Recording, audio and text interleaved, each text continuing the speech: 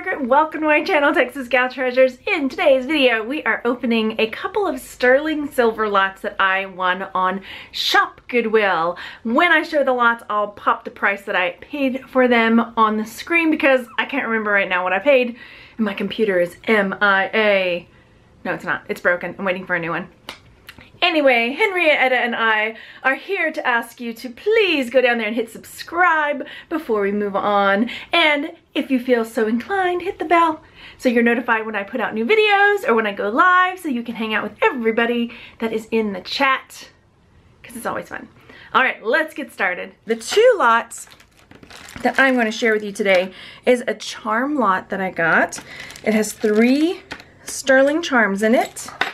And then this is a 925 gems, abalone, etc. Oh, I've got the, is that the receipt? No, is it? Maybe. No, this is just what they put. Anyway, it tells me what all the stuff is. They don't always send this, so 30.4 grams. Okay, so this is the other lot that I won. So yeah, let's take a look at this. And this, and I'll tell you why I bought it and all that fun stuff. Before we dive in, let me zoom down on this little sweetie. Let's focus. There you go. You did it. This actually was not in this lot. This came in my Closenet lot that I shared the other day, and it rolled behind something, so I didn't get a chance to share it. But I loved it, so I wanted to share it. It's a little globe, and it's got all the enameled. It looks like maybe it's inset and then there's like a glaze put over it. So it's not technically like a cloisonne, but it's, you know, mother of pearl inset there, some kind of blue stone here, some kind of green stone. It's definitely inset because you can see, you know, that's abalone down there. And then it's got this glaze covering it with these really sweet longitude and latitude lines. So I wanted to share that because I loved it. I loved it a lot. First up, this little lot of charms I got. I'm popping the price up. And the reason I got it, honestly, is that I loved this little one-arm bandit here. I love the little slot machine charm. I am not a gambler. Well, I say that, but then I always get like jewelry lots. But I liked the little slot machine, and that's why I went after it, because I was like, that's really cute. I wonder if it works. It doesn't. It would be fun if it like cha-ching, and it went down and did all that fun stuff. But it doesn't. I just thought it was awesome and fun. So let's see if we can make out the marks on the bottom, shall we? It's upside down. It says Danecraft Sterling. So that is a brand I am not familiar with, Danecraft. So that is the first charm. Next is this sweet puppy. Like, it looks like maybe a Cocker Spaniel. Tell me what you think. You think it's a Cocker Spaniel? Some kind of hound maybe, or a puppy of a hound. Because look at those long ears. Maybe like a Basset Hound. Those ears. Yeah, maybe like a hound dog. Some kind of hunting dog maybe. And I like that it's got the clasp with a spring ring on it because you can just pop it on. And this one, oh, what, that says Danecraft. Is that one Danecraft too? Duh. It is. The finish is worn off, which makes me, maybe it used to be plated or something. I don't know. Yeah, it is. I'm like, I've heard of Danecraft. All right. So I have heard of Danecraft. So that's a good brand. But this is another, come on, hold still you. Another Danecraft Sterling charm. Here's my curiosity. Like, it's got quite a bit of tarnish down here, but it's untarnished here and untarnished here. So I'm curious about that. I will try to clean this up because it's not consistent, but I'm curious about it. If it's damaged, or it shouldn't be damaged. But normally I can rub on tarnish and it will start rubbing off, and I can't, and I'll start getting it on my thumb, which I am not. So this will be something for me to look into if it's maybe been damaged or something. Because Danecraft is a good brand, so I don't think it's like a cheapy thing that's curious. It does look like it was possibly damaged. So when you've got silver that has been tarnished up really bad, and it'll sometimes start getting like pocked, you know? So when I get in there and really look at it, I can see little teeny pock marks in the metal. So that's something for me to consider. It would definitely affect the value if I'm not able to get that cleaned up. So we'll see. I'll pull out my silver polish stuff in just a sec and see what we can do about that. Never mind, I'm pulling it out now. I'm getting my Simple Shine. I have links for this. They sell it on Amazon. And there's different products, but this is the wipes. And I can just take a little snip. I don't use a whole wipe for a little thing. I just pull off some. Because I don't need a whole wipe. Just a little bit. Just a little bit. Little dabble do ya. Let's see what we can make of this. It is showing some tarnish on the wipe, so that's good. It's coming off. Pulling out the big guns. I've got this Simple Shine solution where I can let it sit submerged. And we'll see. I'm gonna let it sit submerged because my wipe is just not quite doing the trick. So we'll do this. It sits. I need to get some more of this. And we'll look at it again in a sec. Next is this graduation cap. Also probably a Danecraft. Yep, that's a Danecraft. So that's a nice one. This is one, you know, I'll probably clean up. Both of these, there are some things that I will leave tarnished. This one I might leave tarnished. The graduation cap I'll likely shine up. It just depends on the piece and what I think would go better as far as selling it. Some people like the tarnished look. Usually I'll leave it unless it's like a James Avery piece or something that I think people would prefer shined. But some people do like the tarnished look. Okay. So that is that lot of those 3 pieces. I paid this amount, and I think I'll make this amount off of these pieces. All right, the next lot I got looks like this. And let's see what I've got and why I bought it and what I think I can make on it. Here we go. Can we say gorgeous darlings? It's gorgeous darlings. Oh my goodness. All right, so this is a really pretty Peridot, probably. Peridot, and it's got this really fancy little bar and then likely a garnet in the bottom. Set in silver, bezel set, faceted stone. Really, really pretty. It's marked 925. I would still test things. I like to test them before I list them. I'll test the stones. I'll test the chain and everything, because if I list something that's 925, I want to make sure that I am for sure selling something that's accurate, because there is a lot of fake silver, you know, where the stamp, like I say, stamps are cheap, so it's easier to get some cheapy metal and stamp it silver if you can. When you get to the level, if you're selling, you know, definitely look into getting a gold and silver testing kit at the very minimum, and then eventually some sort of gem tester. I have the Presidium gem tester. All my links are below if you're interested in seeing what I've got, and I've got lots of videos showing how to use them. So this piece, I think I should be able to get, I am guessing like 50 bucks, but I will drop a price here once I've looked it up. It's beautiful. Beautiful, beautiful.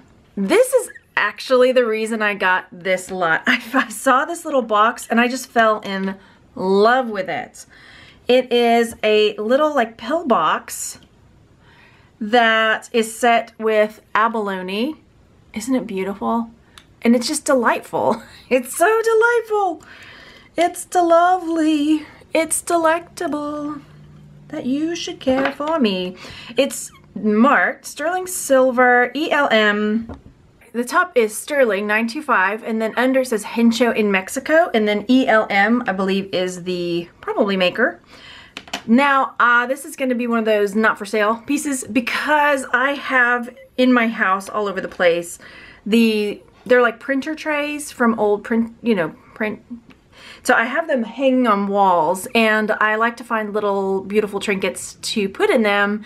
And I have one in here, which doesn't have a lot in it, but I have some downstairs in my house that I find cute little things, or just pretty things that I can put in there. They're so much fun to look at.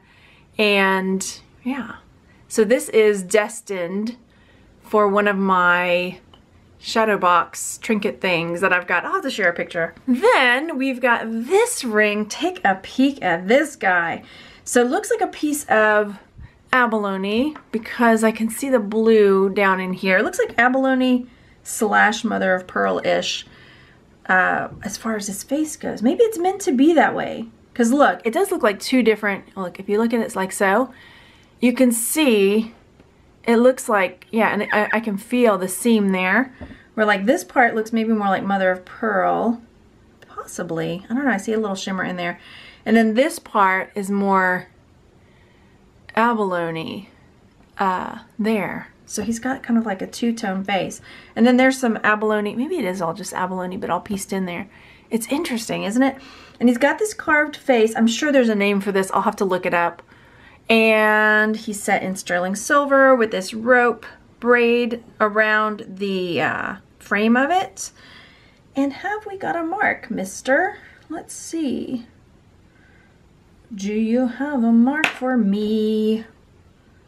I don't have a mark for you. You are cool anyway. So yeah, I don't see a mark at all. Not even a sterling mark. So I will definitely have to test it because I think it's silver for sure. But we will take a closer look.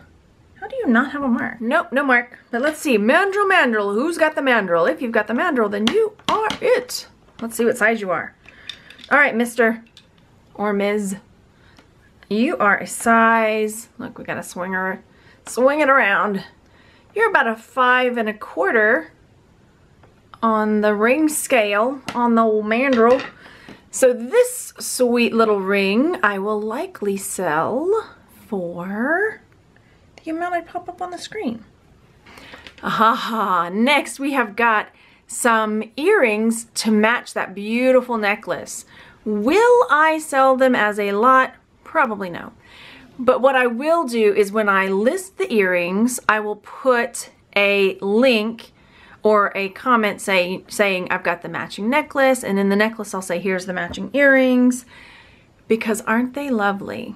And I love the backs. They've got these really substantial flower petal type backs. They're really huge. It looks like a flower, see? And yeah, those are nice because they'll keep them upright, keep them steady. Beautiful. So I think I will list these Peridot and Garnet earrings for the next item that we've got here. Ooh, you can't see it.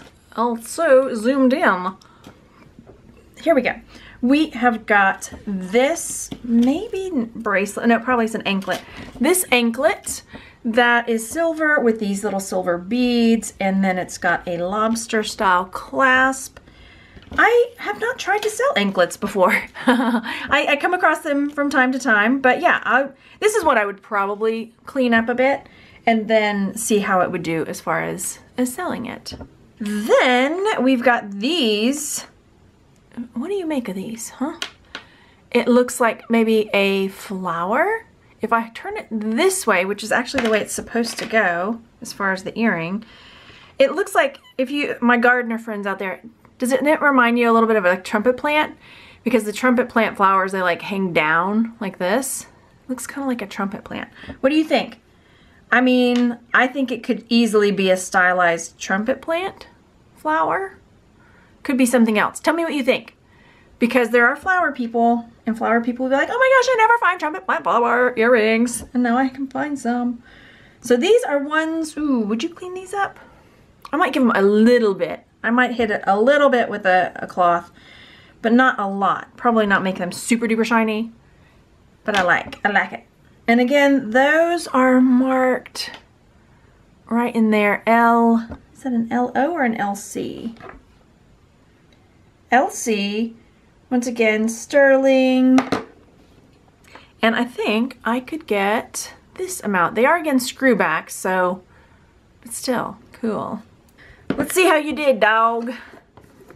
Let's see how this old dog did. Oh, I need a cloth. Where, let's see, do I have any cloths handy? Paper towels. All right, out you come, mister. Or miss dog. I need to get some more of that. So, it's toilet paper, don't judge me. It's a hot commodity right now. Well, I mean, it's better, but it looks like it was maybe, I wonder if some kind of chemical got on it. I don't know exactly. Tell me what you think. I know some of y'all probably know more about this than I do. There's like a greenish hue, which is unusual because it is silver. And then I can see the pock marks in where maybe the silver, I know silver can sometimes change color with the tarnish, but it's not quite like that. You know, sometimes you'll see that iridescent-y sheen. It's not like that though. It's just like green. And I mean, if it's a Danecraft, if it's a real Danecraft, that would not happen. I would not think. I would love to hear, I mean, it looks a bit better, but it's not 100%. Not 100p, peeps. So, thoughts? This one may end up being a craft lot piece, possibly. I may try it a little bit more, but it's kind of dubious, I think. I'll wait and hear from you. Because even still, like when I feel it, you know, the silver feels smooth, and down here, it feels a little rougher. You know, the finish. I would love to hear what you think as far as that goes. I'm sure I have somebody out there that's like, I know. Let's make a thumbnail. I'm gonna make a thumbnail. It's gonna be awesome. Everybody's gonna wanna watch it because the thumbnail is so awesome. We got some silver. It makes us wanna dance. We got some silver. It makes me wanna prance. There's a dog. There's that old dog.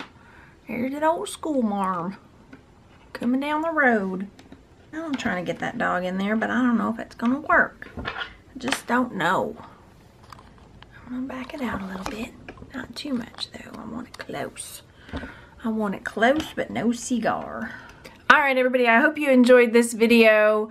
Go down there and hit the subscribe button and the little bell next to it so you're notified when I put out new videos. And find me on Facebook at Texas Gal Treasures. And I'll talk to you on the next one. Bye!